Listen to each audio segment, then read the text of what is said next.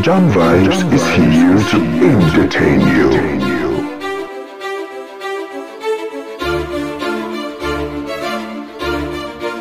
Connie Ferguson's daughter Lesedi Matsiyane goes for a very strange surgery.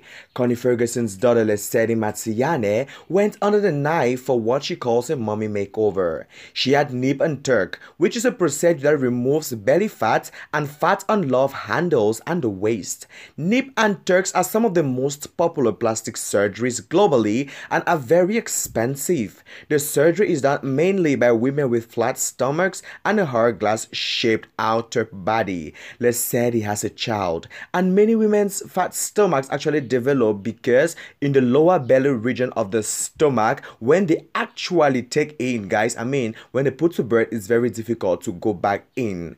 It's hard to get rid of this type of fat unless a woman actually goes on a strict fitness journey to consume healthy food and gym. Not many women have actually the time to go to the gym, especially juggling work and motherhood.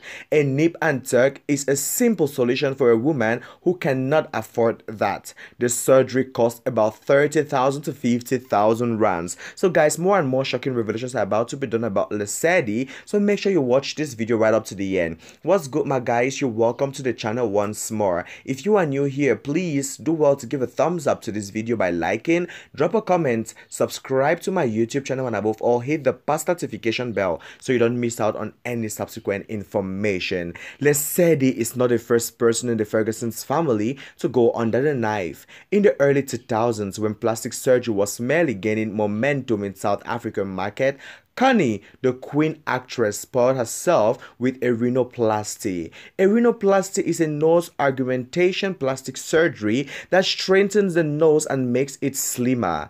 International artists who have actually had the same procedure include Naomi Campbell, Tyra Banks, Janet Jackson, and Khloe Kardashian. Body enhancement is not a taboo in the family. Looking good has always been imperative for the Fergusons, mainly because they are a family in the public eye. Their family emphasizes the importance of a gym, suitable clothing, and beautiful tattoos with beautiful stories as well. Guys, in May 2021, the youngest daughter in the family actually got herself a tattoo on the sleeve of her arm. It is actually a pretty big tattoo for a person's tattoo, but the late Shana Ferguson, Angel's father, loved tattoos and didn't actually let go against his children getting this type of a body art. When Angel got her tattoo, he actually said it was a very, very beautiful thing. Anyways, guys, what do you actually think about, getting a surgery, going under a knife in order to shape your body, guys? Don't you actually feel like you feel inferior before you do that?